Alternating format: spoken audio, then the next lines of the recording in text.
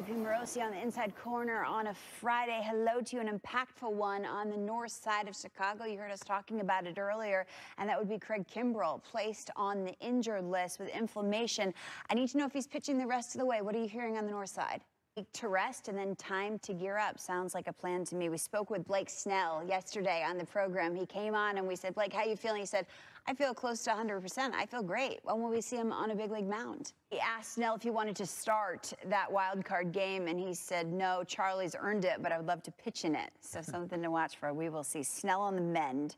Aaron Sanchez going the other way. Season-ending shoulder surgery for him. What's his future? Where is it? Is a better question.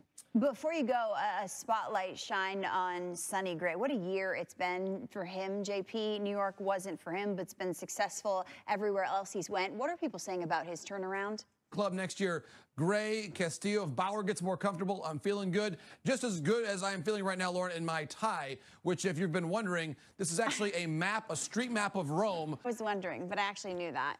Can't fool me, JP Morosi, especially on a Friday. I'm coming with it.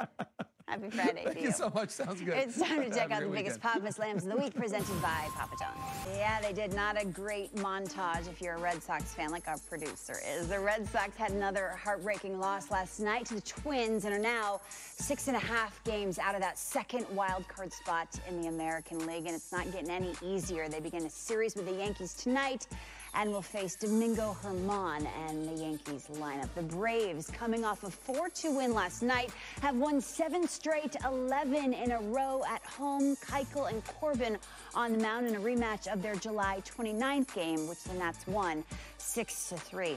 And the Indians took 3 of 4 against the Twins last month to move into a tie atop the AL Central. Since then, the Twins have regained their lead. Minnesota's won 16 of its last 22 games and continue to bash home runs at a record pace, leading the majors with a grand total of 272.